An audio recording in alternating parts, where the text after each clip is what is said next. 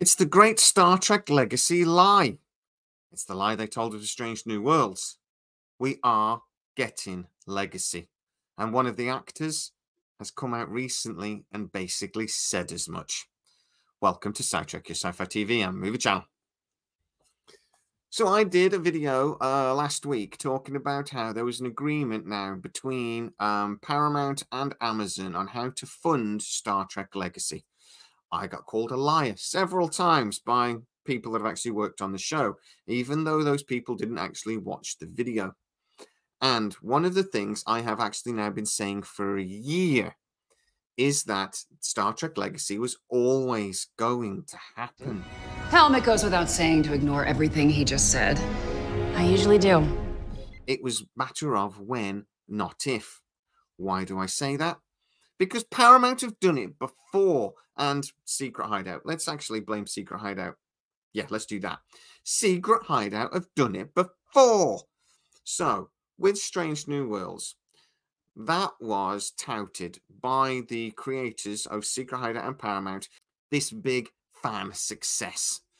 They did the second season of Star Trek Discovery. We had the Enterprise, we had Pike, we had this whole crew, we had new actors playing Spock, etc.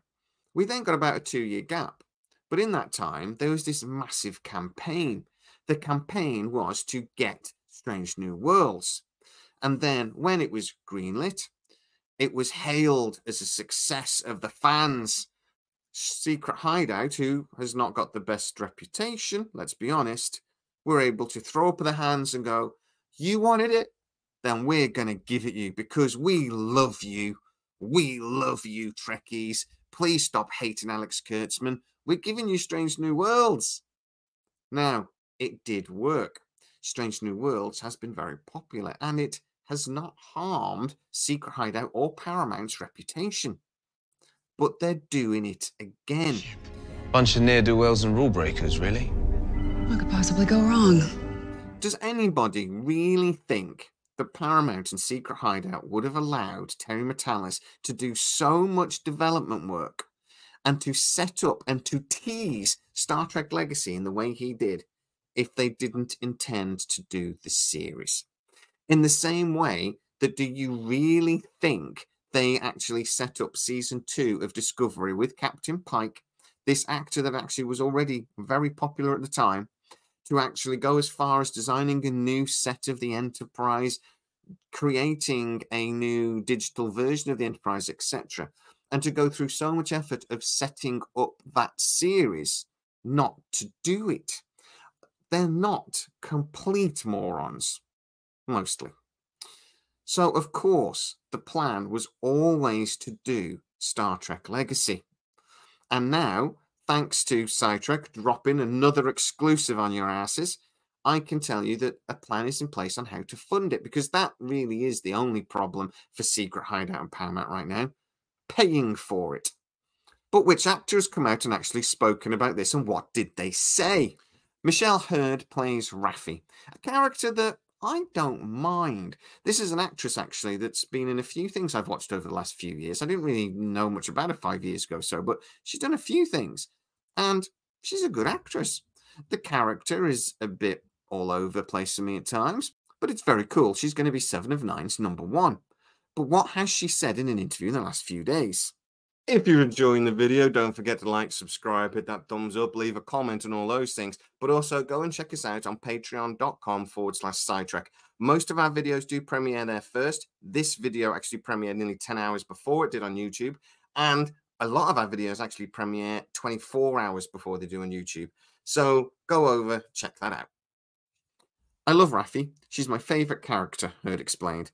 We have our hands, fingers, everything crossed for Star Trek Legacy. I know that right now they're working on Section 31 for Michelle Yeoh.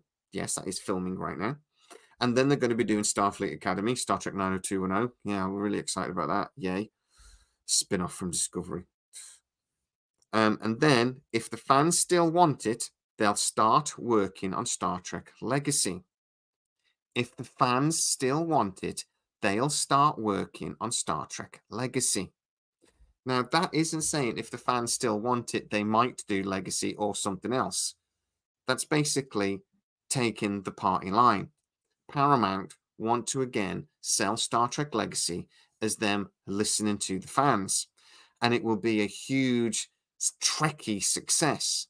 We're doing this because we love you. We love you, Trekkies. Please stop hating Alex Kurtzman. This is a subtle plan, but it's obvious.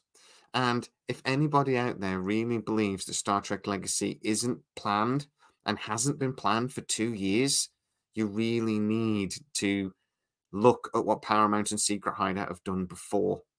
This is quite a clever plan in lots of ways, because in lots of ways, Trekkies don't like Alex Kurtzman.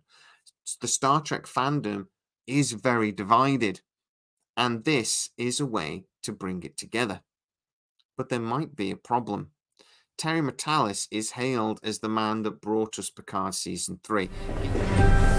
Helm! Set a course for the Matalas system, maximum warp, tactical, ready torpedoes and phasers. He is hailed as the man that actually gave us our favourite series of Star Trek in a very long time. And he might not be available to do this. He is signed on for a couple of projects over at Disney and Fox, and he might be too busy. But they may have a plan B, and that plan B is Jonathan Frakes. He is already front and centre on lots of projects. He's directing a loads of Strange New Worlds, and I hear that he will be the main man if they bring back Legacy. He will obviously be directing and probably appearing to a degree, but actually there will be another showrunner working with him, and that basically he will be sort of a co-showrunner. So let's see what happens. I'm hoping Terry Matalas's schedule isn't as full as it looks if you look at his IMDb, because I am absolutely certain if he is able to do this, and if Paramount phone him, he will be in a taxi and round to Paramount Studios instantly. Let's fingers crossed that they do get him, and they do get Jonathan Frakes, and they get really a dream team that they got for Picard Season 3, because Terry Matalas does understand what particularly us slightly older Trekkies want. And some people call that fan service. I say, giving the fans what they want is just sensible business. Because when on earth did it become a bad thing to actually make your customers happy? But guys, get into the comments and tell me what you think. Do you agree with me and the sources that I've spoken to that this was always the plan, that we really shouldn't be worrying about Star Trek Legacy because it's definitely 100% happening? And like our Raffi said, as soon as they're done with Academy, they will start working on Legacy. Or do you think, no, we've not been lied to? We will only get Legacy if we make enough noise. And don't get me wrong, we need to do that too, because Paramount needs to be confident actually that enough people do want to watch Legacy, which is probably another reason why they do this. They sort of, tease us with it, and then we have a campaign, and that gives them then plenty of evidence to sort of figure out how many people will then watch the show when it comes on. So it's not a bad way to get that metadata that they all seem so desperate for nowadays. But is it honest? Is this actually something we're only going to get if we make a big enough noise? Get into the comments and tell me what you think. If you are new to the channel, please like, subscribe, hit that bell notification. It really helps us out and you'll never miss any of our new videos. Also, you can go to patreon.com/SciTrek, where most of our new videos do premiere first and you get to see them without the adverts, you lucky bunnies. Also, you can go to SciTrek.co.uk, which is our dedicated website, and we do articles based on a lot of our videos. We try to add a little bit more information there for you to digest too. So go check that out. As always, please stay safe, and I'll see you next time.